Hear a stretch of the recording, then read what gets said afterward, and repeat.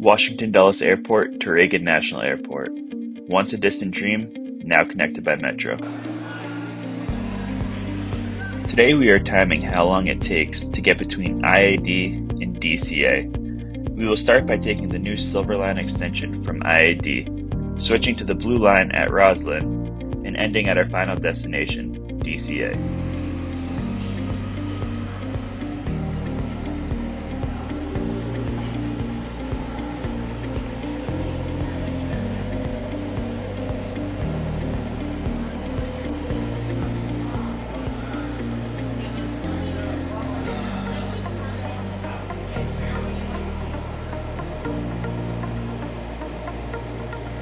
Some airlines have connections that have you switch airports and go between IAD and DCA to reach your connecting flight. This puts a hassle on passengers. They either had to take a bus to a metro station, or they had to get between the airports by car. With the opening of the new Silver Line extension, now you can get between the airports using just the metro line.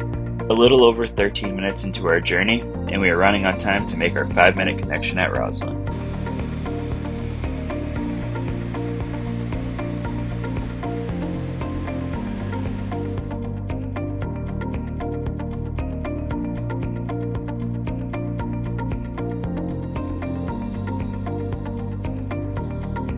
At just under 47 minutes, we arrive in Rosslyn. It is now time to take the Blue Line towards Huntington.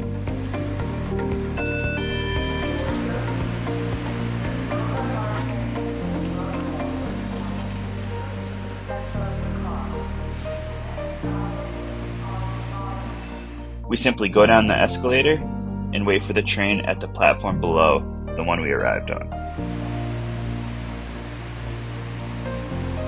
Multiple lines come to this platform, so be sure to board the correct train so you don't miss your flight.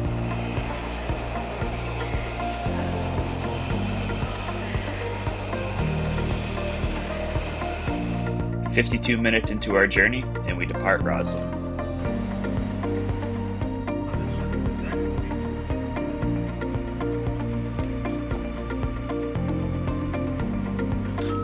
After 1 hour and 3 minutes, we arrived at DCA from IAD.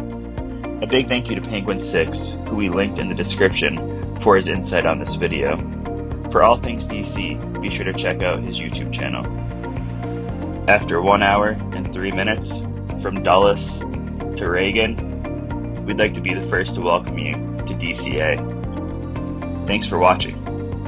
Be sure to hit the subscribe and like button to stay up to date on the path less traveled. Until next time, safe travels.